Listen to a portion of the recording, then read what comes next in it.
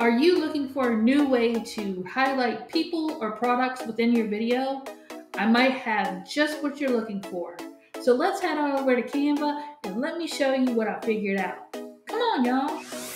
So the first thing you're gonna need is a photo. So I'm gonna go in here because I've already used some photos. So what I'm gonna do is pull up a photo that I used. As you see, here's all the puppies that I used earlier. Let's see. Where is that cosmetic one that I used? I used too many photos. All right, so I'm going to use this one because I can pull out the products. So if you're going to use a photo, I would suggest you use one with a lot of outside area for one reason. So if we take this and set it as a background image, the problem is when we insert a frame, let's see if I can kind of show you. So if I insert a frame and then I go and insert this picture, it's hard to line the stuff up to match because now what happens is using this size, maybe on mobile it might not be as bad, but using this size right here actually changes the dimensions of the photo, and it's hard. You can't get the same dimensions within this photo here.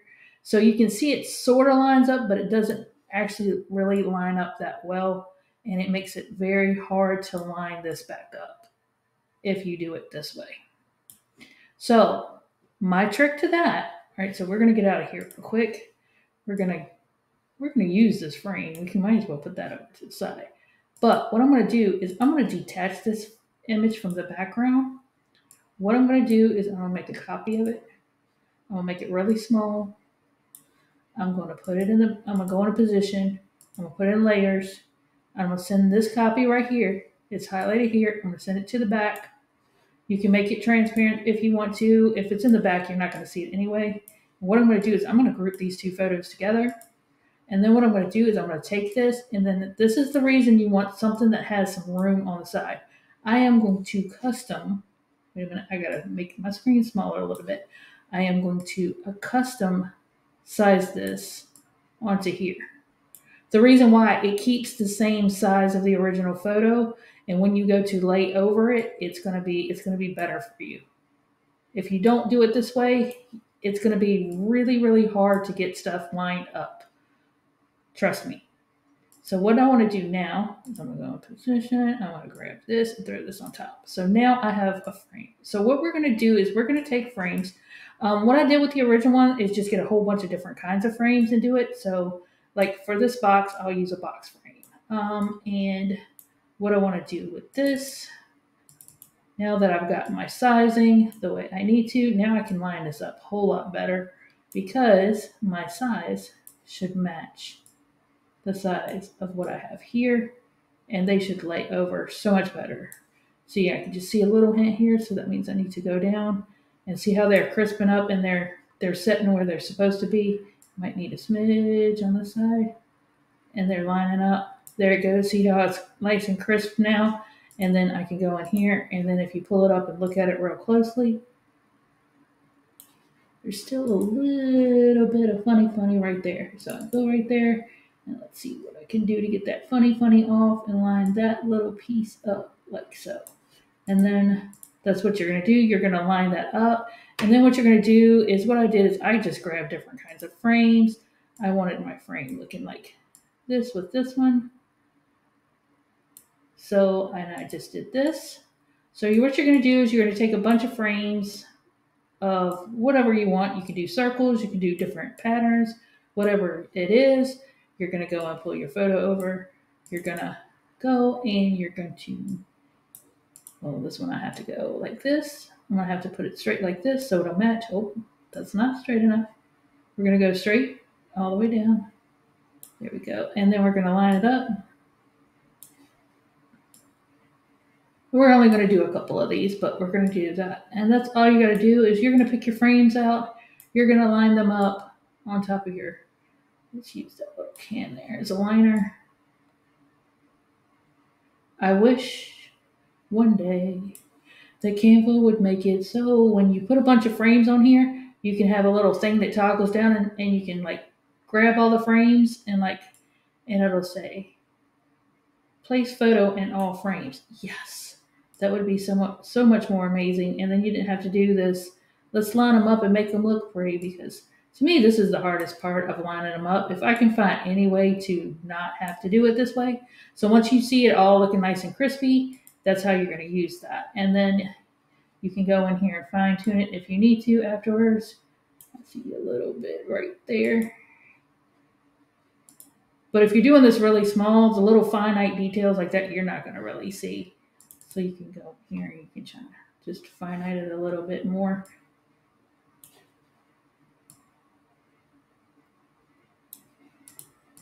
And then when you have all the frames that you want in here, like you like them, what you're going to do, still don't like this one either. Give that a little, there. And then once you have them where you want them to be, what you're going to do now is you're going to go into you're going to duplicate the page. And then what you want to do is you're going to grab the frame and then you're going to make it as big as you want and place it where you want. So if you want it in the center to highlight that object, then you're going to just go and highlight that object. And then you're going to duplicate the frame that is in front of it. You're going to go and put it behind it, like so. So when you do, you're going to go in here to match and move, turn your duration. We're going to apply it between all the pages. And what you can do now is you're going to play. And that's going to come up and that's going to go down. And then you're going to adjust your timing to where you want it, because you know you want the ones, you're going to want these in the front in your transitions. You're going to want them a little bit shorter. And then highlight your product, put on your text, whatever you want to do. The other thing you can do is what I did also with the other one, the other little trick. All right, so when you do the next project, what you want to do is you got this one right here, right, that you brought over from the beginning one. You want to duplicate this one. The reason why you want to duplicate this one to move your next item is because you need the page behind it for it to go back down. So now you need one here to move the next item. So you're going to go grab your next item on this one, and I'm going to rotate this one. I'm going to make it big. Oh, I ain't going to make it big like that. Let's go. Let's do this back. So it goes back to the size that it was. I'm going to make this one big. Hey, wait a minute. I had 2 pages here.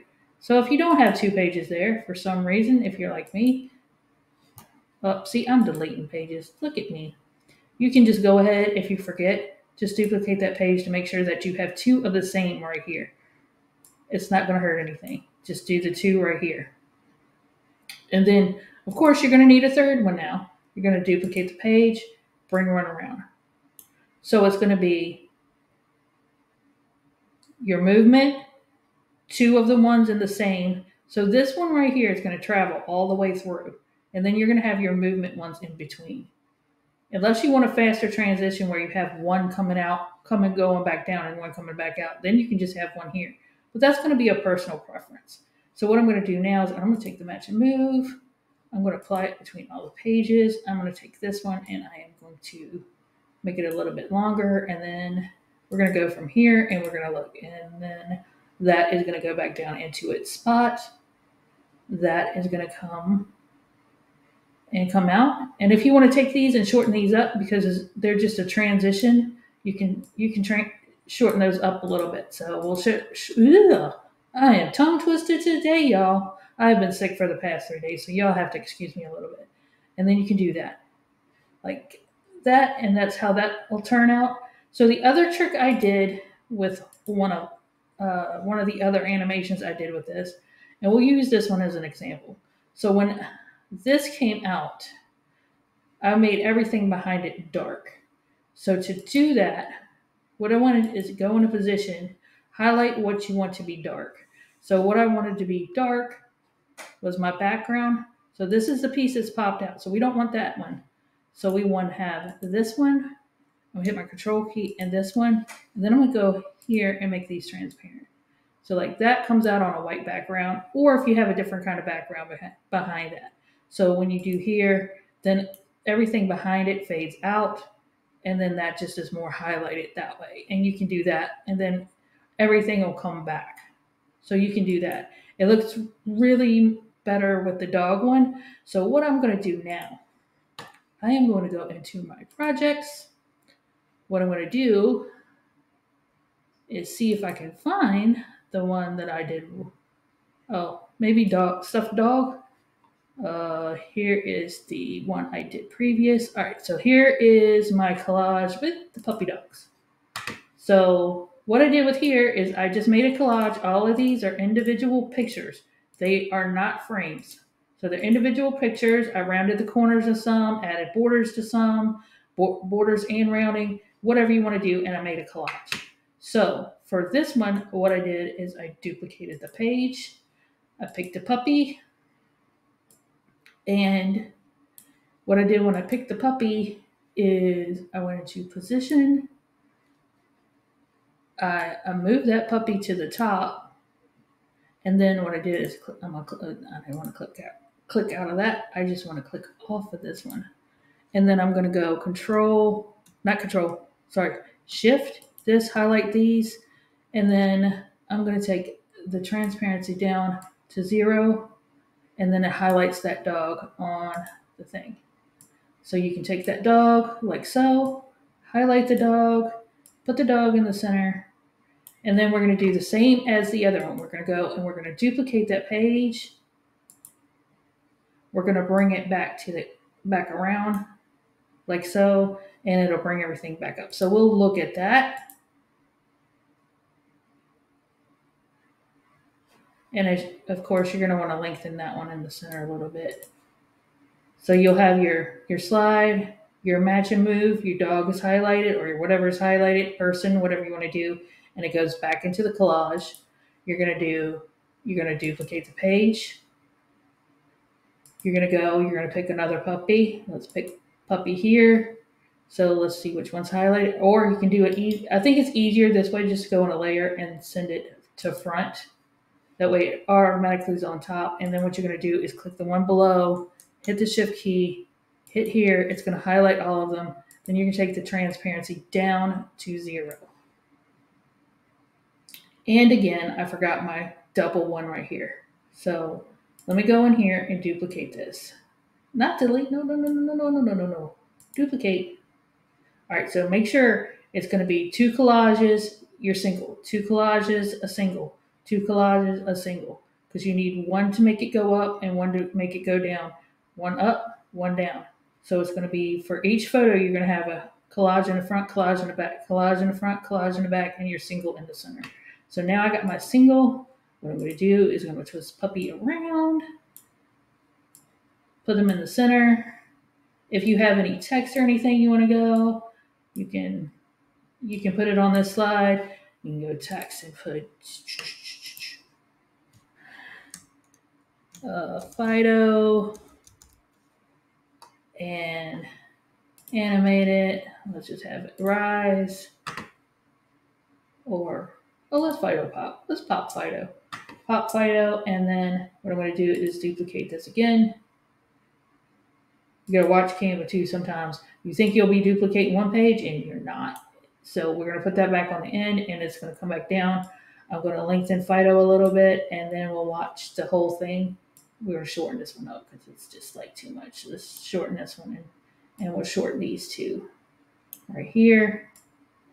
And we'll see the little transition go. So we'll go here and then it'll bring that one and highlight that one. And then you can say, oh, this is Chihuahua.